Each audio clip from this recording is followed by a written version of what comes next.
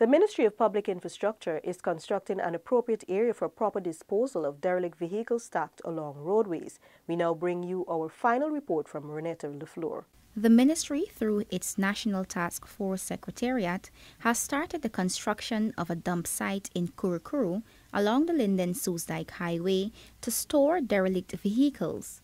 Secretariat head Sunat Punalal said the move is aimed at freeing the environment of derelict vehicles and have them disposed in a profitable or economical way. We have very frequently vehicles and machinery dumped by the roadsides and in other places.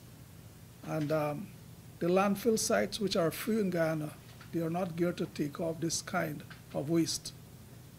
So in 2017, we worked on this project, and it's still ongoing at the moment. It is about to be completed. To date, some drainage works and paving of the access road leading to the site have been completed.